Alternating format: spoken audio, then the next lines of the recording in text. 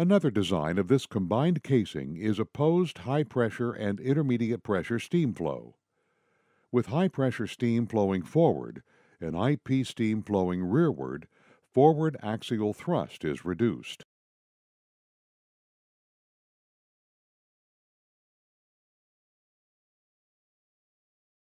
The steam turbine is also equipped with two balancing pistons to further reduce the thrust on the IP turbine section, one forward of the HP turbine section and the other in between the two sections.